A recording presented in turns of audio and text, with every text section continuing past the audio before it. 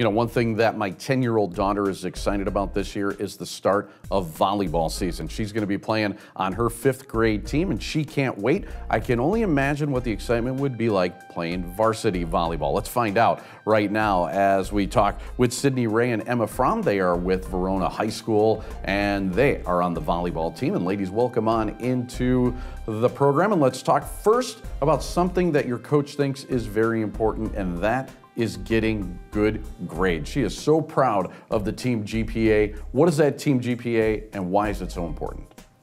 Our team GPA is a 3.8. As student athletes, I think it's very important to, the student part always comes first over the athlete part. And our coach, Kelly and Claire, have always encouraged us to put school first, and if we needed to miss practice to make up a test or stay after school, that was okay with them as long as we communicated with that.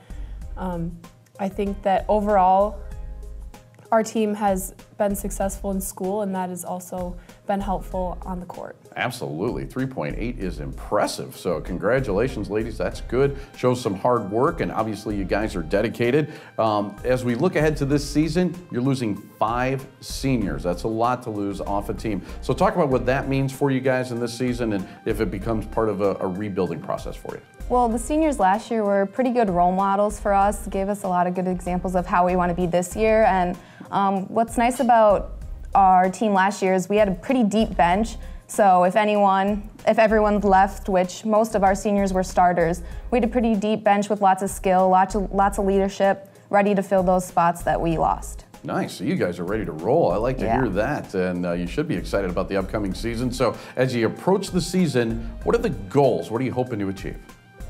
Well, last year we were conference champs, so this year we would like to hold that title again. And our overall goal for the season is to make it to state.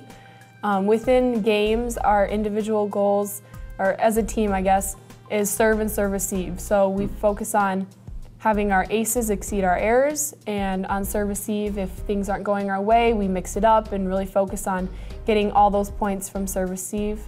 And obviously defense is important, and staying together and communicating is key, and I think that will help towards our success this year. All that stuff really important. Glad you guys are setting a high bar.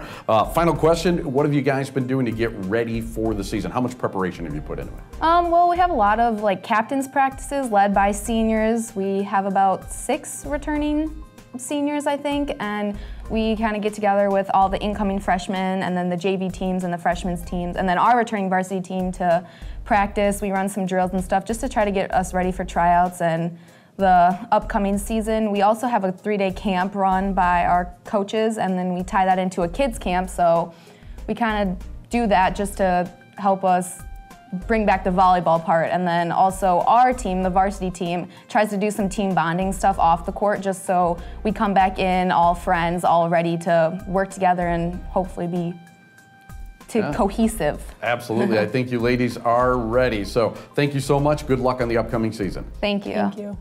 Brought to you by Conan Automotive, taking care of you by taking care of your family's car.